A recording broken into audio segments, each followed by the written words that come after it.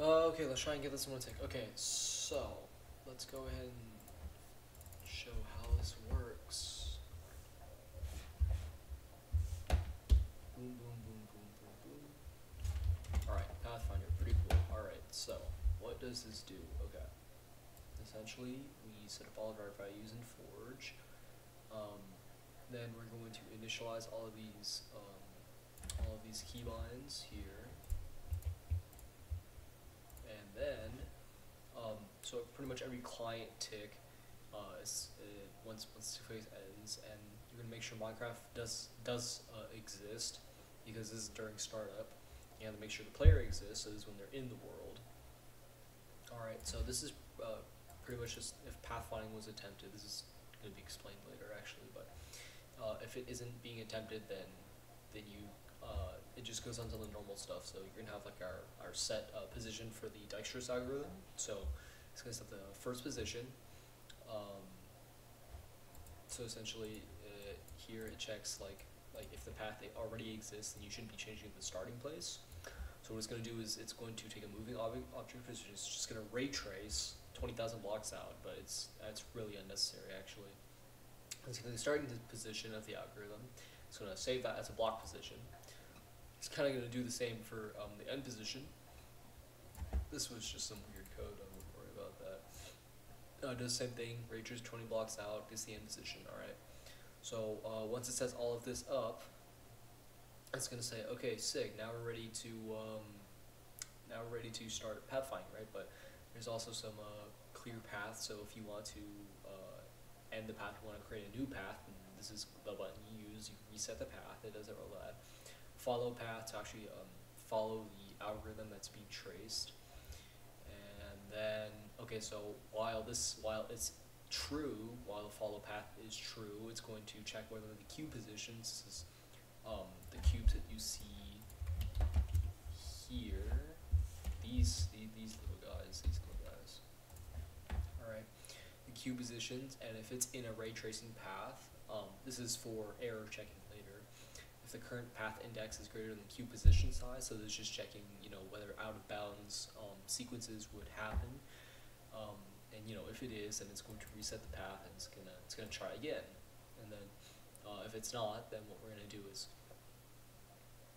we are going to essentially just follow the path. So it's gonna look for the path. It's gonna look for instead of following the actual line that's being drawn, it's gonna follow the cube positions. So that's pretty much what it's doing here.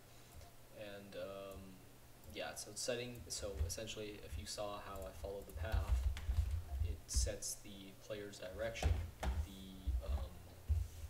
where the cubes are, and then it's just some bug fixing. You add a little bit of the value so it doesn't spaz out for some reason. It locks the keys. Actually, it kind of doesn't, but whatever. Text checks if it's a turning point, and it changes the yaw based on that. And after it's done, it attempts to clear the path. Sometimes I'm not really sure; it's a little patchy. And then yeah, so essentially it sets end positions, and then next position, path too close to current position, next position too close, so skip it. Yeah, so it's just kind of like not doing too many meticulous cube movements, because sometimes it stops at the cubes, but then it doesn't. Now it doesn't, because it's like more smooth. The show speed is more like debugging for anti-cheat bypasses, so yeah, that's not useful at all actually. So essentially what you do now is here we set up a thread, so there's just like a separate part outside of the main Minecraft thread, so it's kind of like its own container almost, where it runs its own code. So you take this, and make sure that the start and end position are there. Make sure the pathfinding thread isn't being run at the current moment, and then it will run the pathfinding algorithm in the world the player is in, start, end position, blah blah blah, and this takes a line deviation thread. So if you're too far away from the current position that you're supposed to be at, then it'll reposition. So it'll say, well, let's say they're 10 blocks away from where they're supposed to be, then it'll say, okay, we're going to take the player's position, then we're going to take the end position, and then we're going to change the start position, but keep the end position the same, and then you're going to route from player's position to the end position instead, so it's pretty easy actually. Then it's going to start the threads, and then this is the render, so what you actually see here, what you'd actually see, so every tick it's actually like drawing this this line, right? So it's going to get the player's position, it's going to push, it's going to open it, it's going to use GL11, just push some basic data to essentially just, you know, write over. So this is drawing the path, this is rendering the lines, and then so this is actually rendering the lines, and this is drawing the path and the cubes. So these are actually the cubes. I wouldn't go into which depth. This is pretty easy. And then just checks for cube positions and then stun. All right. So this get distance. Get distance essentially just it's for like it's actually in the find path Dijkstra. It's some background calculations. So in find path Dijkstra, it's going to set a priority queue. Then it's just going to search. It's pretty much just going to search out nodes. So it's like, where's the mouse? Okay, it's going to go like this: 1, 2, 3, 4, 2, 3, 4. If you're starting here, this is your end position. It pretty much just goes from here, here, and checks, you know, which one's the most efficient essentially. And yeah, it just does that. So it's just and then if there's like obstacles, it'll try to move around it like that. So that's pretty much that's the pretty basic part of it.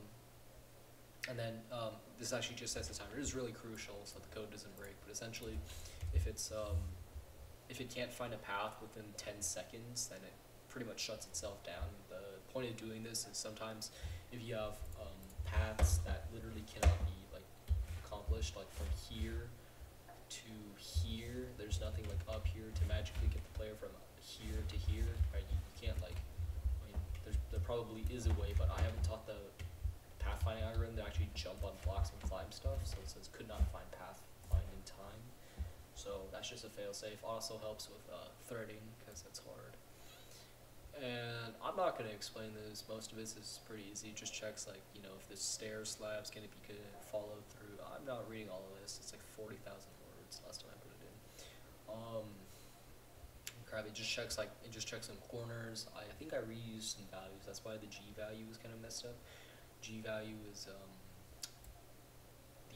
the heuristics cost. So like, how costly with quotes is it to get to this point? And I might have messed it up, so I might need to tweak that later in the future. But this is the check for line deviation. So this is what I explained earlier. If they're too far away from the original point, then it's going to route from the player's position to the end position. So it's essentially just changing the start position. Then it's rerouting. Add additional queue positions. There's just fine-tuning the lines around turns. So sometimes you might see like extra cubes, like these guys. I think it's these guys that are being added. Some of these are being added. Those are the extra cube positions, and that's just to fine tune because it is following the cubes, not the actual line, which is a little weird because sometimes it'll mess up. This is performing a ray trace, so essentially around corners. So if it's like trying to get around to here, right? Sometimes it'll turn too soon, right? But then what I can do is I can set a ray trace, so it says 0.5 blocks out. And this right here is 0.5 blocks out, right? It'll hit it. It'll be like, oh shoot, I'm hitting a block, so it's gonna be like oh, and it's gonna select a random point out here and then turn from there because the algorithm is trying to go from the cleanest point, but it doesn't realize that it's undershooting the turn, so it's gonna attempt to overshoot the turn instead. Check ray trace result, that just verifies it, and then resets the pathfinding from a different random point. Find random solid block in your player. Just this is for find path Dijkstra if you need like find valid paths, and then there's just reset path, so it follows the path. Keybind states are reset. Timing is reset. Threads are reset. This is so annoying. It set artificial sleeps for some reason for this to work. So if you actually run this, you'll notice that it lags a little bit. right at the very end, right, like that, and then it goes away. Honestly, I'm not even sure why that works, why that happens. This is all pretty unoptimized, I'm not gonna lie.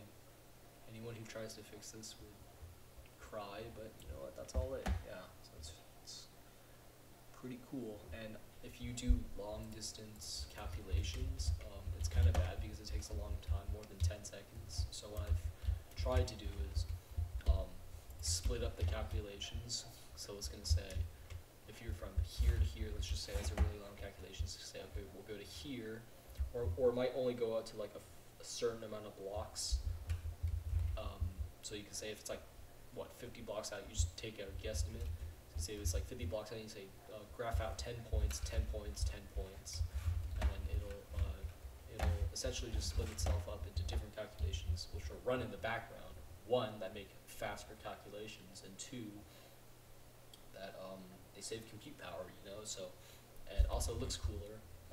What I'm trying to do is, instead of having a straight solid line, it's actually invisible, and once you walk towards it in the future, all of that will be gone, and then once you start walking, then it'll appear, and it'll disappear behind you. So it's a pretty cool UI stuff, and yeah, I think that's about all. Alright, bye.